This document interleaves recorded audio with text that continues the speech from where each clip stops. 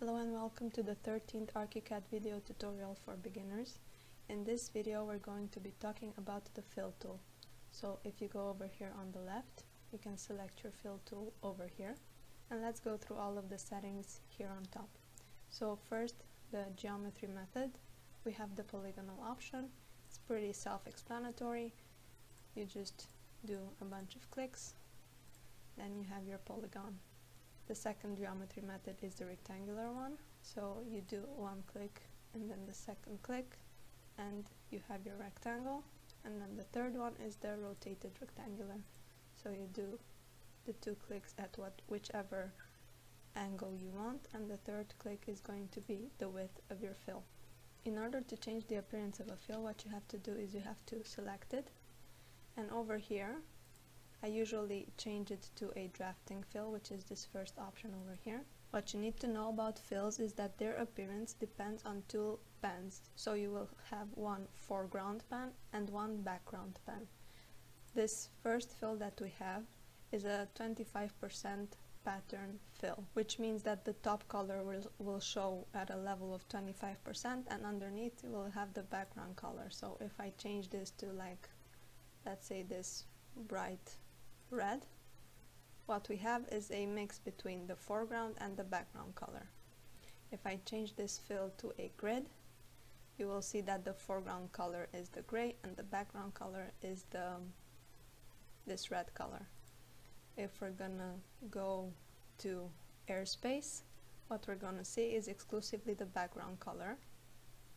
If we go to the background color, is basically the same thing as an airspace, and then the foreground color shows you only the foreground color.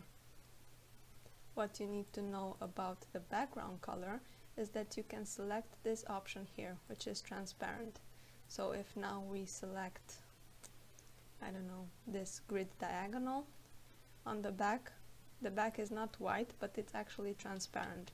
So if we drag this fill over here, now it's underneath this other one, so we're gonna right click and display order bring to front. You're gonna see that in the background it is transparent, but because we have this other fill underneath, it shows up gray. Other types of fills are all of these roof tiles. Again, we have the foreground color visible, the background color transparent. You can change that to be whichever other color you like. If you put this background color transparent and you select the 50% option, then you have a partly transparent fill.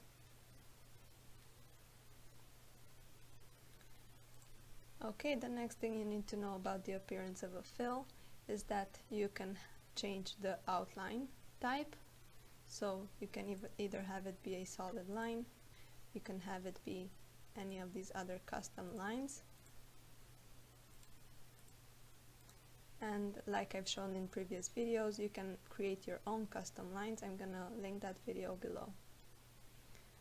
Also from here you can change the contour pen. So if you want your pen to be a different color, you have it right there.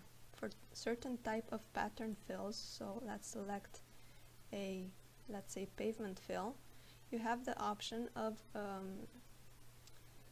displaying the pattern in different ways. So you can either have it be normal, or you can have this line that appears if you select this option, which lets you rotate the pattern according to what you want. You can have this third option, which gives you two lines, and with this you can stretch out the pattern however you want. So that is something useful to know. Another thing that you have here is that you can show the area text. So if you have something that you want to measure, you can use a fill to do so. So that is basically it for these quick settings over here. I have a previous video in which I showed how you can create your own custom patterns for the fills. I am going to link that one on the screen right now. Another thing that you should know is how you can edit a fill. In order to do that, you have to select your fill, make sure that you have your fill tool selected, and then you can either click on these points and move them, or click on them and fill a chamfer. You can offset all of the edges, so make it bigger, make it smaller. You can do that either by clicking on the point or on the edge. In the same way, you can offset the edge. You can also extend neighboring edges, so there's all kinds of things that you can do with it. Another thing that's pretty important to know is how to add to your fill is by using this one, and depending on what geometry method you have selected here, you can add to your fill. So you do one click on the edge, and then let's change this geometry method to polygonal.